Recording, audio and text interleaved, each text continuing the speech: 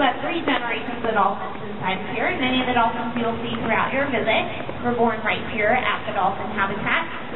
And folks, once again, you are more than welcome to sit poolside. We do ask you are keeping your arms and legs on the outside of the pool wall at all times, and that is just for the safety of our dolphins. Throughout the day, our trainers do give the dolphins lots of physical exercise as well as mental enrichment.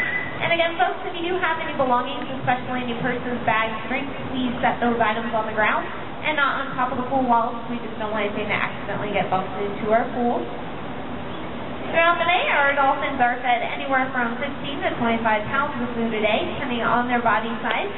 We will feed them a variety of fish, such as herring, capelin, sardines, smelt, also squid. It looks like our trainers are going to take a quick break from these dolphins, but if you are looking for a great way to start your visit here